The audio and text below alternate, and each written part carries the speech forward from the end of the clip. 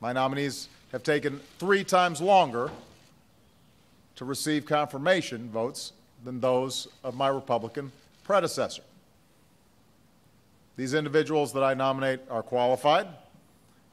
When they were given an up or down vote in the Senate, when they were finally given an up or down vote in the Senate, every one of them was confirmed.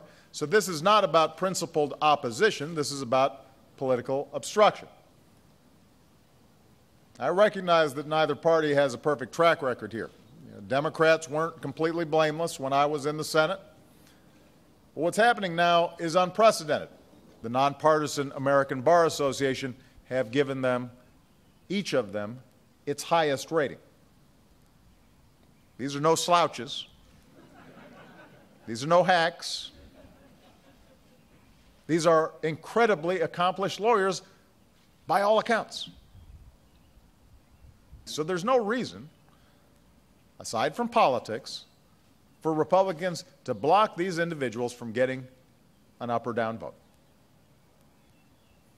Despite that, some Republicans recently have suggested that by nominating these 3 individuals, I'm somehow engaging in, and I'm quoting here, court packing.